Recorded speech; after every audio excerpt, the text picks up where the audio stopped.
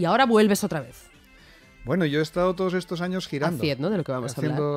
Por ahí, esta música sí tiene sus circuitos establecidos y muy estables además, ¿no?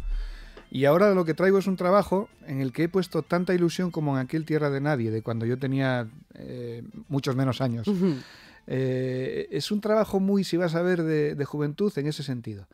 En el primer disco de un artista, o aquel era de los primeros, vas acumulando durante los años de aprendizaje, de adolescencia, de juventud, una serie de materiales vitales, materiales musicales, conocimientos y tal, y ¡pum!, lo sueltas en ese disco. Pues ahora estamos casi en esa onda, porque hace 3 años y pico que decidí emprender este proyecto que me llevó a una onda muy distinta en lo musical, en lo personal. Me cambié de país, me fui a residir al Caribe y estoy con toda esa fuerza que sale con esto, sale con este proyecto, toda esa fuerza de estos años acumulada. Como tenemos tiempo, vamos a ir contándolo con tranquilidad. Muy bien. Estamos presentando un trabajo que es Al son del indiano o indiano, Uh-huh. como prefieras. Sé que tú eres muy defensor de la lengua, también lo diremos, que nace efectivamente de tu necesidad de contar que durante muchos años los asturianos y los gallegos y demás colonizaron, entrecomillemos la palabra, muchos territorios, y que eso no podía quedar así, sin más y sin recordarlo. Toda esa historia no podemos obviarla, hay que contarla y hay que hablar de ella, porque además es una historia de convivencia entre las dos orillas. Ya cuando fuimos los del norte, no fuimos a conquistar nada, ya fuimos a aportar nuestro trabajo y a recibir mucho. Entiendo que siempre tenías un ojo puesto allí, pero que decides que tu música arranque ese camino, no sé por qué. Bueno, en principio yo voy a Santo Domingo la primera vez en 1987 a tocar una romería asturiana en la Casa de España. Y allí me encuentro que gente que hacía música con origen folclórico, que era lo que yo hacía, tocar la gaita, resulta que estaba exportando eso a todo el mundo como una música de éxito internacional. Y hablo, por ejemplo, de Juan Luis Guerra, ¿no? Entonces uno se encuentra eso y dice, a ver qué pasa con esta música. Analizas y ves que la gente se lo pasa muy bien con esa música. Se usa para bailar, se usa para fiestar, como dicen ellos. Entonces te entra una envidia tan grande, sana, de lo que hacen allí con su propia materia cultural. Me lo planteé como modelo cuando Tierra de Nadie, hace 20 años, y me lo planteé después cuando a mí me apetecía hacer precisamente aquello, conseguir que los criollos bailaran con una gaita y se lo pasaran tan bien como cuando escuchaban a 440 tocar un merengue.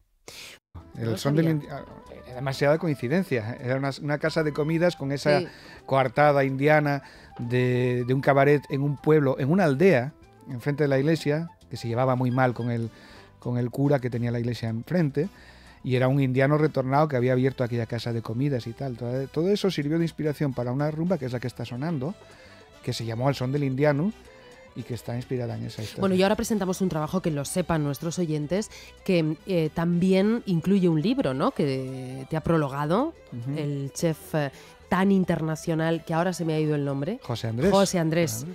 El de la Casa Blanca, el amigo de los Obama, ¿no?, y de otra mucha gente. Entonces es un trabajo completo, con un CD, con un montón de cosas.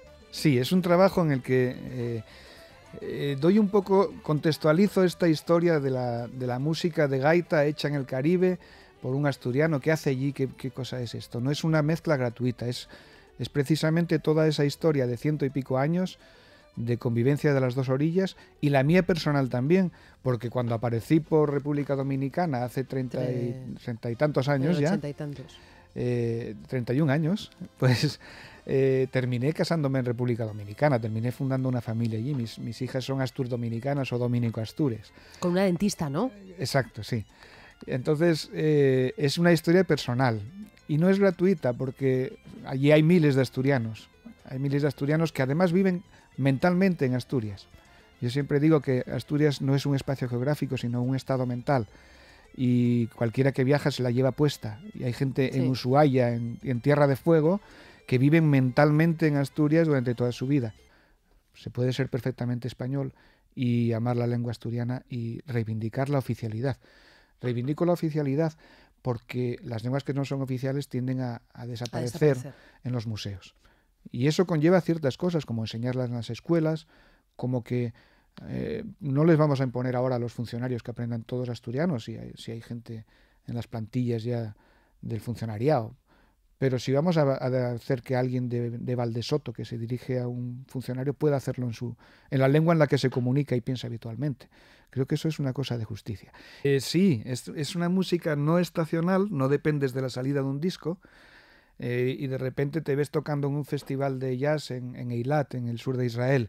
Que no es eso de salgo de casa, hago 100 conciertos en una gira programada y vuelvo.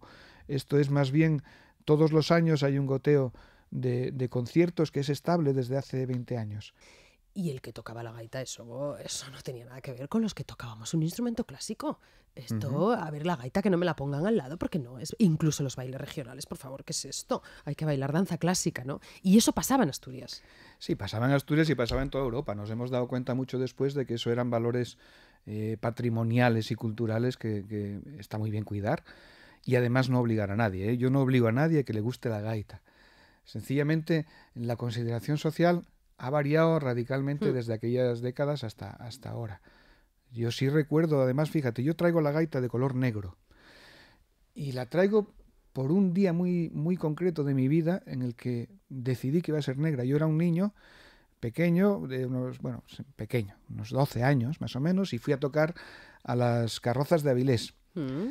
Y recuerdo que cuando empezaba el desfile se reunían las bandas de música, los grupos de gaiteros, los grupos de baile y demás, y al principio del desfile pasé delante de una banda de música buscando mi puesto, y los niños que tenían un clarinete en la mano, un saxo, un instrumento, digamos, de conservatorio, como se decía, pues me miraban como, aquí viene el gaitero, con ese trasto de colorines lleno de flecos y de... ¿Con cierto desdén? Sí, con cierto desdén.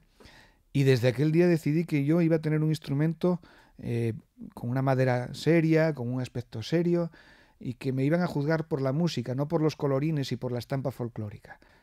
Pero no hay más discurso que el auténtico, que hacer lo que te apetece.